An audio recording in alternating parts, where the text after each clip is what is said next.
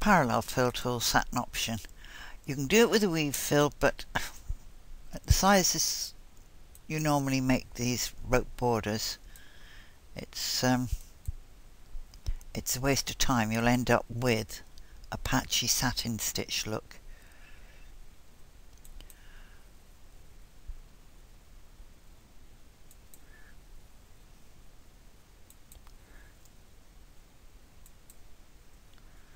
Let's backspace that.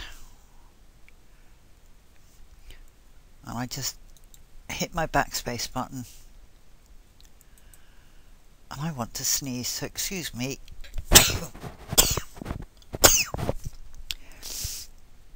Oh, I don't know where that one snuck up from.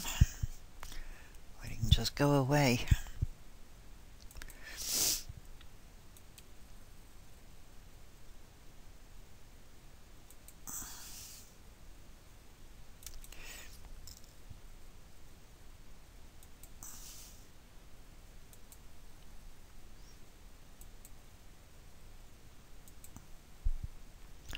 And start the turn to disappear in underneath the next one.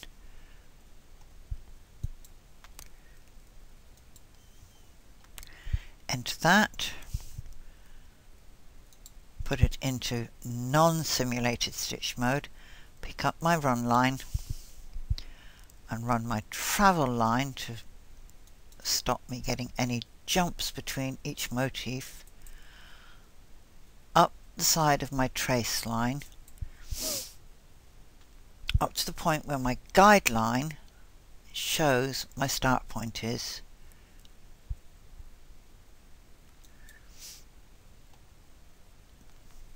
Okay, highlight that one, hold down shift, tell those group, go into object details, drop that down to 99, go into dimensions, 15, that's the width, that's the height. Okay, make motif. You can make them smaller, you don't have to make them my size, you can make them bigger. Okay, rope 3.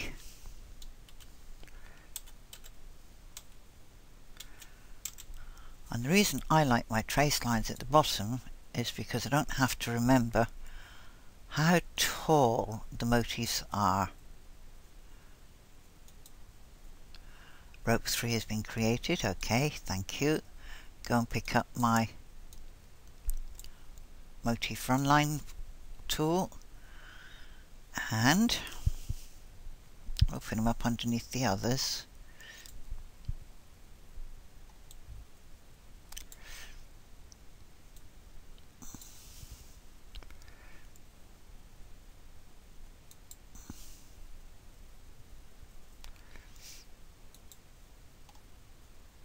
There you go.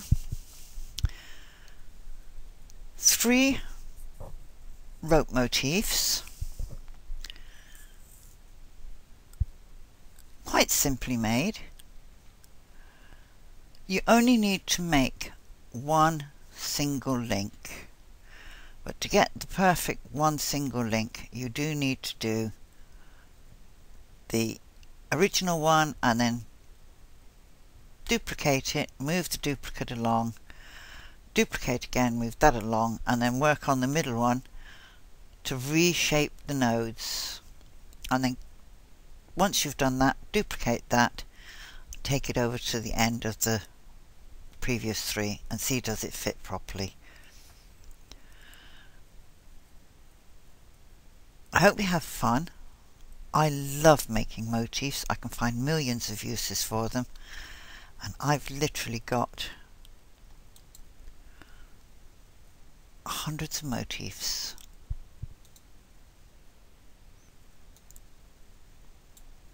Okay, that's the Wilcon one, that's the Wilcon one. And where's the other Wilcon one?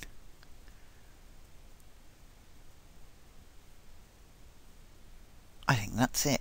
All the rest are mine. So I've got from here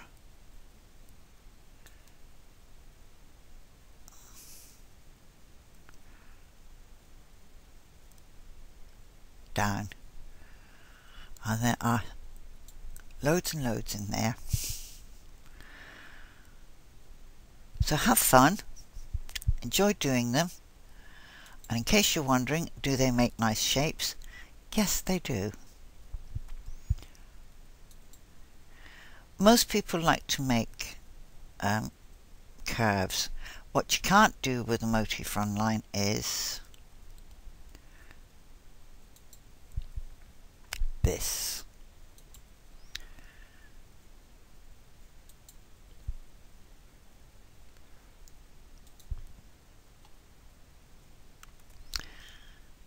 They don't make a very good job of going around sharp corners, but they do make an excellent job, and we'll just highlight that, and we're going to object reshape, and I'll find the trace line. I'll put a curve node in there, I'll put a curve node in there, I'll put a curve node in here, and I'll put a curve node in here, and I'll move that curve node up, and I'll move this curve node out,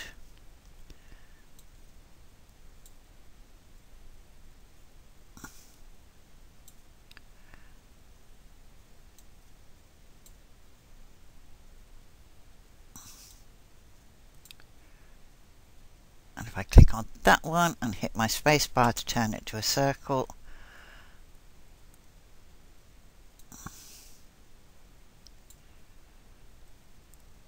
and the same with that one,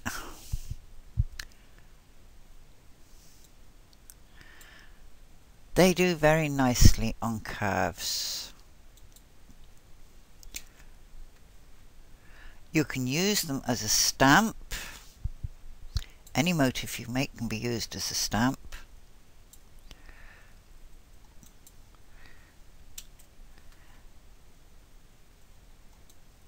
I don't know if you could use this one as a fill. I suppose you could, but I wouldn't see much point in using it as a fill. And if we look at that down at 100%,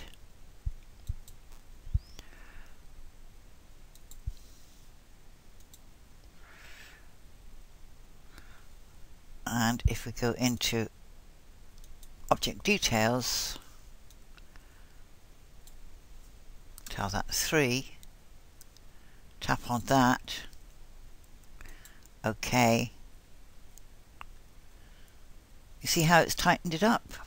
So you've lost the little gaps that existed. You can change the spacing inside of your object details page. Right, I think I've talked long enough now. I've shown you 3 separate rope motifs, and as long as you put the travel lines in so as you don't get the jumps, they should stitch out smoothly.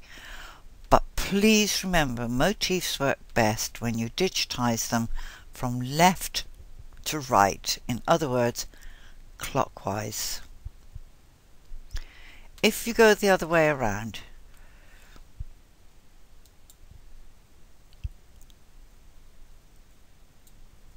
I don't know if it'll do it with the rope, because I've never tried it the wrong way around with the rope.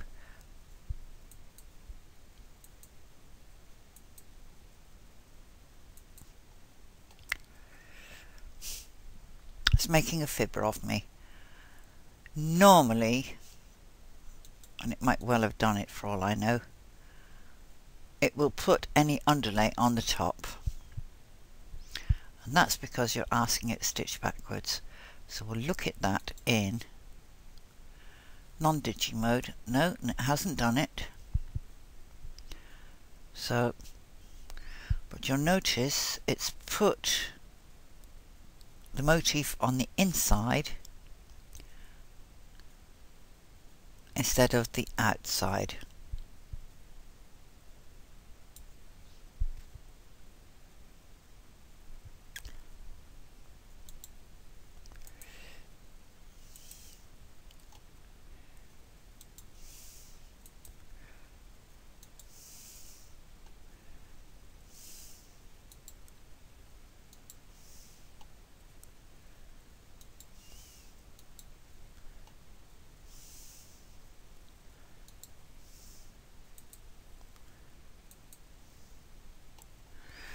there you go.